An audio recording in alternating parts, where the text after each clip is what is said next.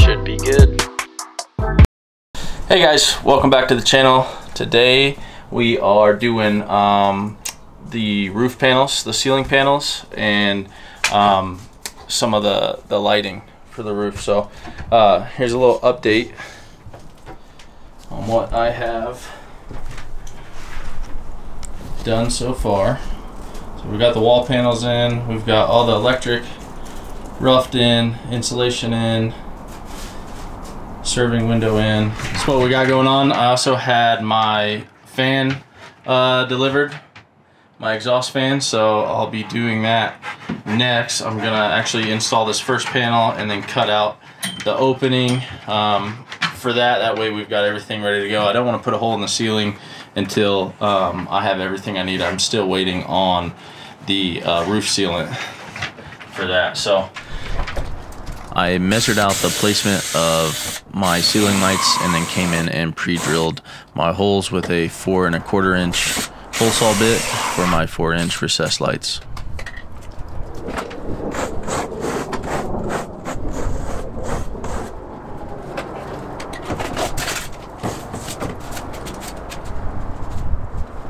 But here's my ceiling panels. So I've got 2 of them there. I've already pre-drilled the recessed lights. I've got the holes here for them, and then those are the lights I'm going to use right there. So they're 4-inch LED, and they change temperature to whatever you want. So should be pretty good. I've got these panels cut down to half of the width of the ceiling. So I'm going to run 2 panels long ways here. And then I'll have 1 more to go up here. I just put in this piece because running the panels long ways actually won't end on a ceiling stud. So I wanted something to fasten the panels to keep them nice and even. That's the mascot, Tango. Tango, sit. Good boy. He's a good boy. He's been out here helping me in the cold. He loves the snow. So here's my setup to install the ceiling panels. I've got one of these cargo poles that I'm using to hold the panel up. It's actually working pretty well. You can see there.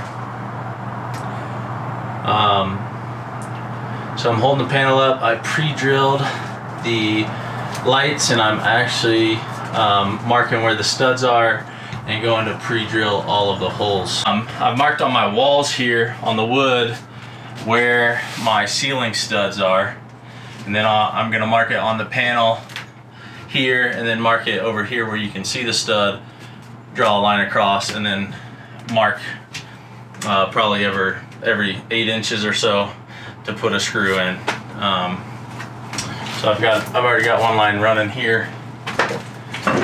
So up here, my stud is actually over here, so I installed a panel. These are only 3 millimeters, so they're super thin.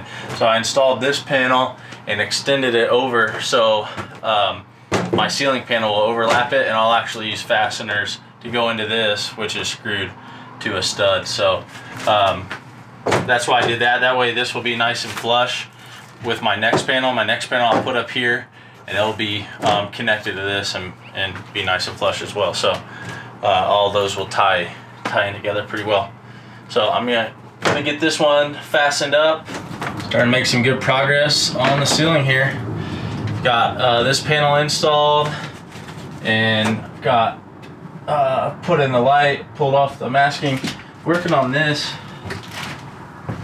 back here. I got a trim piece in here that actually goes into the panel. So I've been working on that to make it sit in there flush. It's kind of a pain. Once I get that set, then I can anchor this ceiling panel down, install the lights, and then the final ceiling panel up there, and then we'll have the ceiling in. It's just pretty exciting. Good to see some progress. To finish up that side of the trailer, I went ahead and finished the wiring of my light and put that puck light in. And then I went in on the other side and marked where all of my screw holes will be.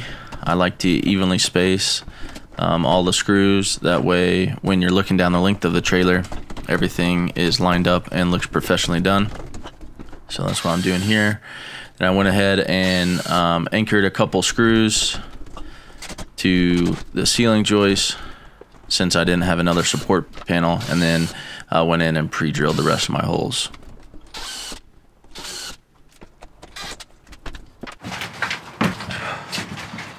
On my last drill bit, been breaking these left and right. I suggest using cobalt drill bits for drilling through this steel frame. They work a lot better, but they still break, so I went through quite a few in this project. Sorry, it kind of went out of focus here, but I finished up fastening down this ceiling panel with the rest of the screws and pull out the wires for the lights. And then I'll finish up by installing those last two lights on this side of the panel and then move on to the front.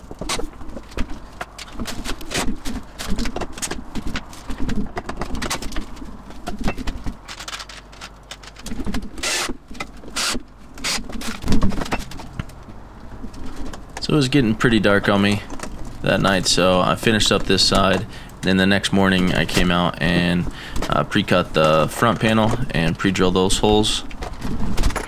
And then I went ahead and mounted that up, and I put my breaker panel up there to mark the holes where my wires would come through. So I went ahead and marked those holes that I would drill out later. Then I came in and again marked where my studs were, and then pre-marked where all of my screws would go, so everything would line up with the other panels and look nice and clean.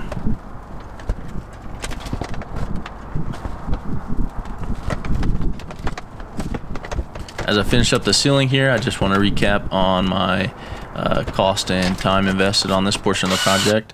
I had about $195 in the panel material and the screws, and about 3 to 4 hours of installation time.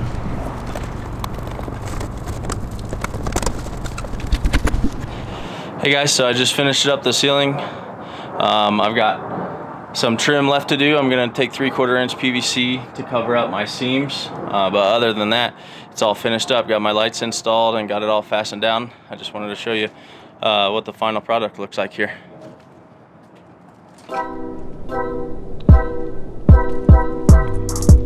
Next, I'm gonna put this floor down. I've got my roll of rubber flooring there. I'm gonna get this trailer cleaned up and get that rolled out. I'm gonna run it up the walls a couple inches and then install my wall panels. Once my wall panels are up, I'll finish out the electrical. I'll do the finishing on the electrical, put in my all my outlets, put in my breaker box up there. Yeah, so